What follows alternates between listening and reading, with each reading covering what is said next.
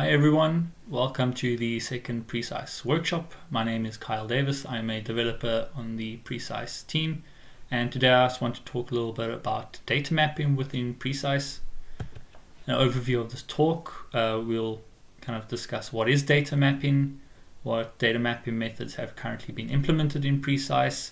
We'll show some results from mapping tests that we have done, and throughout the talk I'll also try to discuss some best practice tips to help you for whatever application you might have, hopefully. So we can start off with a little example of what is data mapping. Maybe we have an example where we have these two surface meshes. On the right could be a fluid solver, on the left the mesh from a solid solver, for example. And for these meshes we have these vertices where we have data values at these vertices. So for the mesh on the right, where these edges meet up, there might be a vertex at each of these points. So a vertex is defined here as one of these gray spheres. That's the location of a vertex point. And at each of these vertices we have some data. So we have some knowledge about the values on the surface. And likewise we have the vertices on the mesh on the left. So all of these blue spheres, these are the vertices for the solid solver in an example test case, and these meshes actually overlap with each other.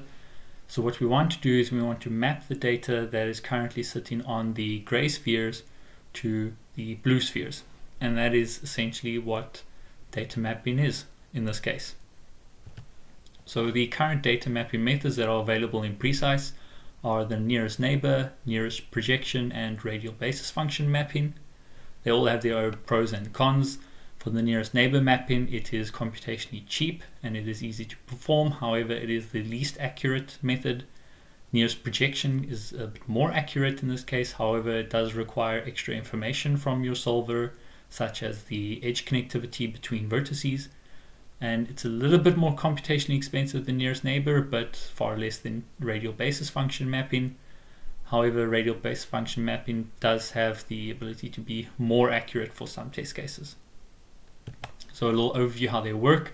Imagine we have some geometry which is defined by this gray line, and we have an input mesh which is are these blue dots that you can see, and this kind of orange dot over here is our output mesh.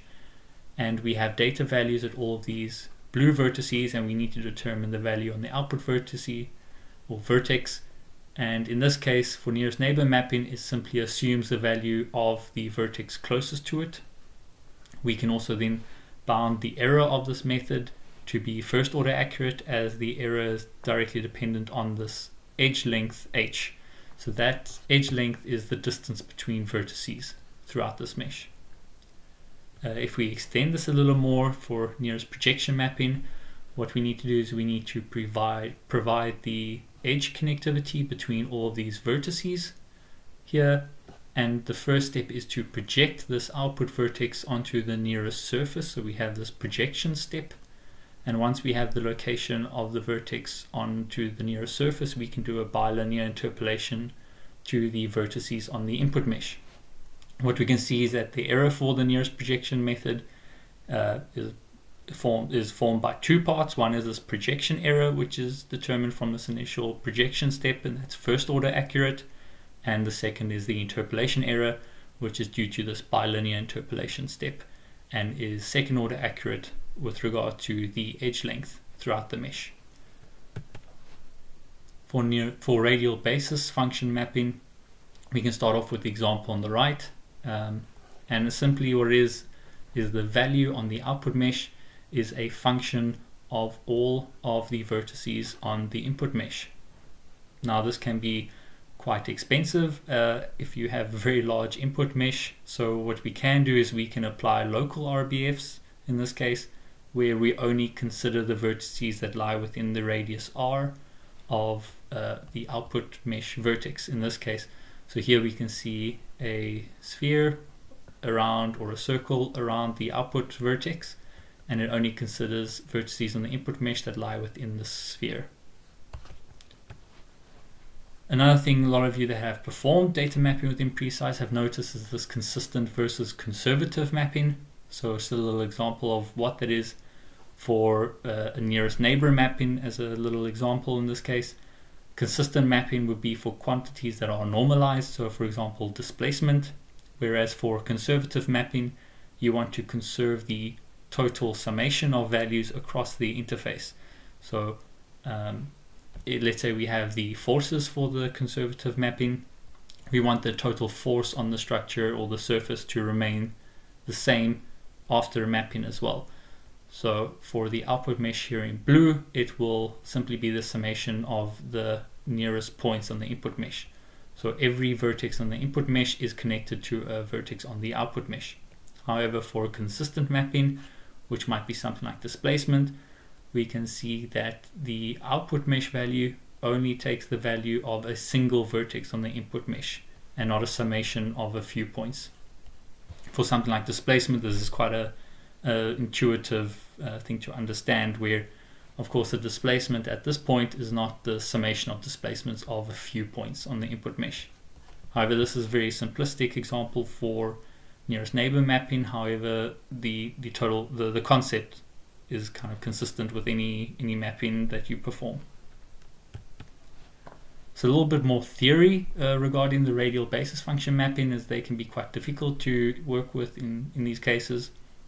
What we would like to do is to fit a interpolation field through all of the points where we have information. So for example, we want to generate this interpolant field S such that if we evaluate this field at the input mesh vertex locations, we will get the data that we have at that vertex point. And this interpolation field is made up of these basis functions here. You can see this base function phi as a function of the distance between two vertices and some shape parameter function. We also include polynomial terms here in order to increase the accuracy of the interpolation. And what we need to do is solve for these coefficients gamma here in the front. In order to guarantee a unique solution, we also need to provide additional constraints for these polynomial terms, and that is provided here at the bottom. So in the end, what this does is this creates a matrix of all basis functions, and we can then solve for this linear system. So here we have all of the basis functions that we put into this matrix M, which consists of evaluating these basis functions between every single point on the input mesh. So every point on the input mesh has a basis function applied between itself and every other point on the input mesh for a global RBF function. We also have these polynomial terms where the amount of rows is equivalent to the number of points in your input mesh, and the number of columns is equal to the number of dimensions that you're working with plus 1. And we have here the coefficients we are trying to solve for all the basis functions, as well as the polynomial coefficients. And essentially we just have a linear system which we can combine the matrix for the basis functions M, and we can add P and P transpose to this for the polynomials. We can concatenate all the coefficients we are trying to solve for and all of the known values that we have on the interface. Now, a problem we might normally encounter when using local RBFs is that the sparsity of the matrix that we can form is ruined. So if we, for example, have a dense RBF case or a global RBF, we have a dense matrix M, and we have these dense matrices P and P transpose. But if we use local RBFs, this matrix M is quite sparse. So here we might find that your combined matrix A has a lot of zeros in them, and any chance to kind of work with these sparse matrices are lost, as we have these very dense rows and columns at the edges of our matrix A. So what we might want to do is remove those columns and rows, and that's exactly what we do with the separated polynomials. So what you can do in preCICE is you can just use this polynomial separate tag in your config file, and then it will perform the separate polynomial mapping. And what it does is it removes the matrix P and P transpose from A, and we solve for this with the least squares fit to solve for the coefficients beta in this formula, and then we subtract that polynomial from the input vector f, and then we solve for the coefficients gamma to solve f minus p times beta instead. Then what we do at the end, once we have solved for gamma, we then use that in order to evaluate our interpolation function on the output mesh, and then we add these polynomial terms onto the result we get from that. So essentially the polynomial terms fits a least squares function through the field, and the RBF solves for the remainder of that solution. This is very handy when you want to solve for very large problems where you have thousands or millions of points in your input mesh and you need to use local RBFs. This can greatly enhance your accuracy of interpolation. We also perform rescaling, which is always done during the initialization step, and this further provides improvement. What we do is we take the regular RBF, which is this SF, which was just described above, and we divide that by applying a test function of 1 across all values on the input mesh and solving for those coefficients and solving for the interpolant, and then we have this rescaled interpolant here, and that can provide better accuracy where the magnitudes of the values on the mesh can vary significantly. So this is automatically performed during initialization in preCICE. You might have noticed sometimes if it does not solve, then it says rescaling did not converge, rescaling is being turned off, and it still continues to run, and that just means that this rescaling is then no longer performed inside of preCICE. So how we solve for the system of equations in preCICE, one of the methods is to use an iterative solver PETSI. So this uses a GMRes solver, and we just solve for the vector x with the given interpolation matrix A and the vertex data B.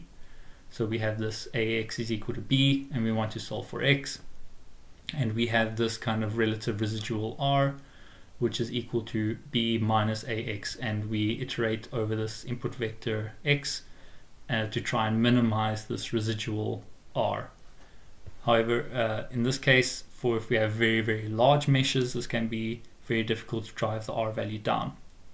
So in preCICE currently, this relative residual convergence threshold is set to 10 to the minus 9, and if there is troubles with trying to achieve such low accuracy, then preCICE will actually give an error and it will stop running. So you can remove this by actually increasing the solver rtol value in your config file. So here you simply add solver rtol. You can make it 1 e to the minus 3 or to the minus 5, and then this would increase the threshold for reaching convergence. However, you'll get slightly less accurate data interpolation, but you will have convergence of your PETSI solver. Another way to perform the mapping is to use a direct solver, which we use eigen for, and this does a QR decomposition on the matrix A, and we end up with the solution being this Rx equals to minus QTB, and we can simply solve for x with a single backward substitution of R, as R is now an upper triangular matrix instead. However, this is only implemented in serial in preCICE, so you can use it when running in parallel. However, all the vertices are sent to the master rank, and the QR decomposition is done within the master rank only. So the mapping step is always done in serial, even if your problem is running in parallel. However, if you don't have PETSI, or if you would like to use eigen, you can just add the term use QR decomposition equal to 1 into your solver config, and this will turn on the eigen solver instead. So some mapping tests that we have done, we have 2 test cases. One is a kind of synthetic geometry, which is a very simple test case, the unit cube, and the second one is a wind turbine blade. That's a bit more tricky to perform data mapping because you might have these 2 sides of the wind turbine blade sitting quite close to each other. Then also all the points being at the tip of the wind turbine blade could also sometimes cause some issues. But in this case we will test these geometries. So we apply a test function, cosine test functions to both of these cases. We use a relatively low frequency test function for this unit cube here. It is in any way quite a simple problem, and we apply a cosine function at a higher frequency on the wind turbine blade, so we can see these oscillations happening down the length of the turbine blade. Then to perform the mapping test in order to show how accurate these solutions can be, what we did is we mapped from an input mesh A to an output mesh B, but we always keep the output mesh B fixed. Then we change the size of the mesh of the input mesh A. So we start off with a very coarse mesh, and we gradually refine the input mesh A while keeping the output mesh B constant. Then we apply this test function to both input and output mesh A and B. So we end up with these terms VI A real and VI B real, which is just equal to this function evaluated on all vertices on both meshes.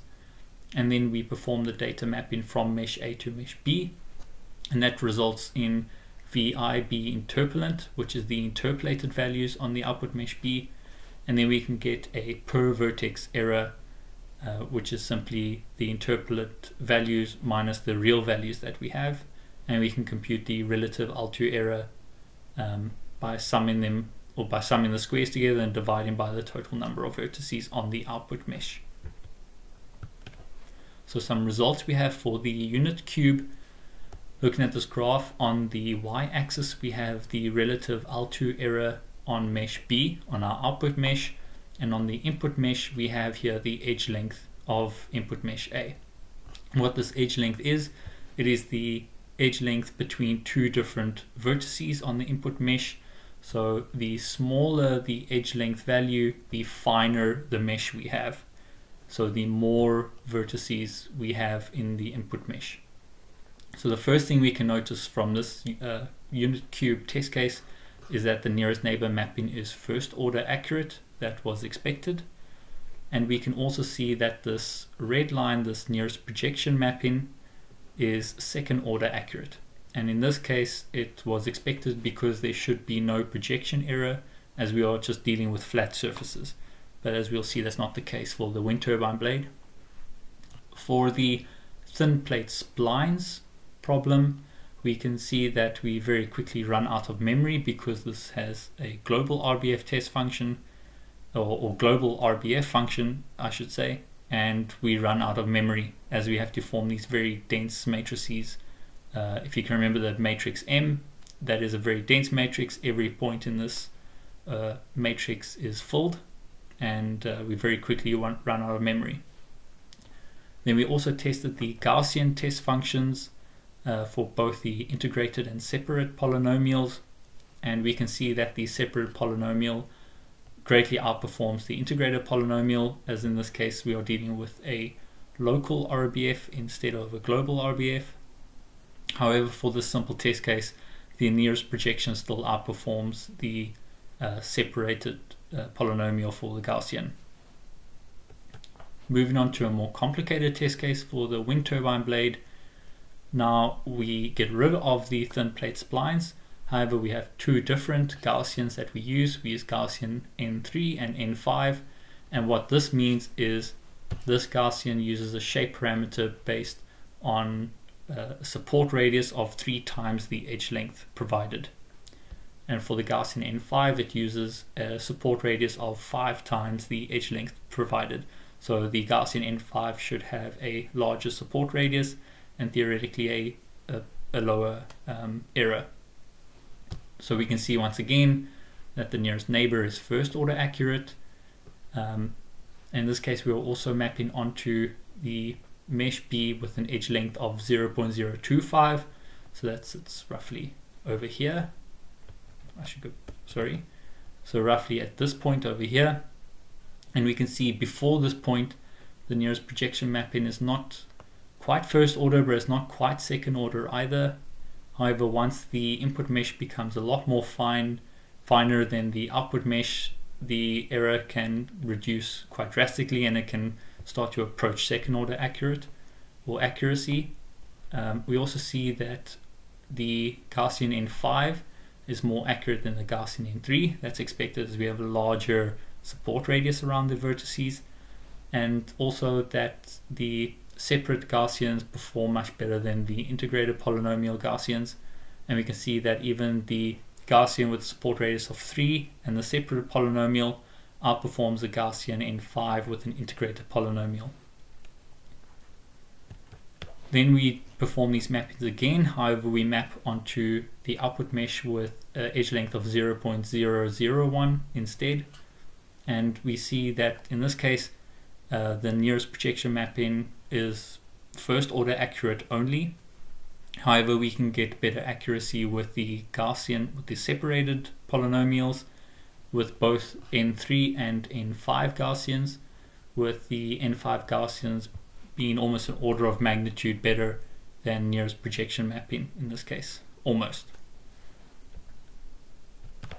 So this has hopefully been a little bit of a nice introduction to the data mapping and kind of explaining what happens inside of preCICE for this RBF mapping. Some future work that we want to do to try and improve this is to provide a support radius for Gaussians. So at the moment, the Gaussian RBFs only take a shape parameter function and not an actual support radius, and the shape parameter needs to be calculated beforehand. We want to try and introduce that the Gaussians just take a support radius as an input as well. We also want to change up how we interact with PETSI a little bit, so that when PETSI doesn't reach the required convergence tolerance, that preCICE doesn't give an error and stop running. However, that it returns a warning with more meaningful information to actually provide you with the information you need in order to see, is this mapping good enough for my test case? Do I need to change something? However, your problem won't just crash and you don't know why. We also plan to make the artificial solver testing environment, or ASTA, more user-friendly. And in this case, you can just input your geometries as VTK files, and you can perform different mapping tests and actually determine the mapping error from the inputs that you have set in your config file. And then we also want to add some error estimation techniques for RBF mappings inside of preCICE. So this would take the actual data that you get from your solvers during runtime and estimate the mapping error that you have. There are some techniques to do this, however, they're not so easy to implement inside of a kind of large distributed solver, and how to get them to run together in parallel is not so simple. So this is some future work that we have going at the moment. This is some reference that we have, and thank you very much for your time.